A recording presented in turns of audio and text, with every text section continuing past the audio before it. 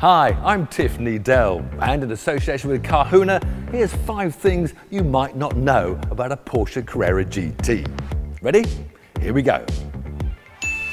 The Porsche Carrera GT's gear lever is unusual because it's made of rosewood, in tribute to the Porsche 917s of the late 60s, early 70s, which had a wooden gear knob to prevent heat transfer to the driver's hand in endurance racing.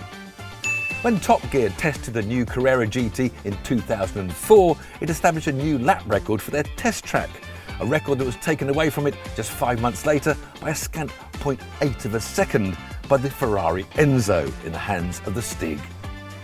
I'd have taken more off it if I'd been driving.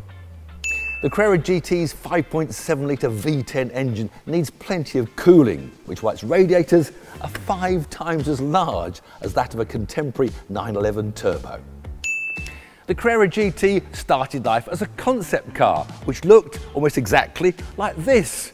But underneath was a chopped up Boxster chassis with a V10 engine squeezed in the middle, which is why it took the engineers another 3 years to come up with the showroom version. In 2013, a wealthy Carrera owner asked the Italian design house Zagato to restyle his Carrera, so they added new bumpers and buttresses either side of the engine cover, a style which has since been adopted by 5 more Carrera GT owners.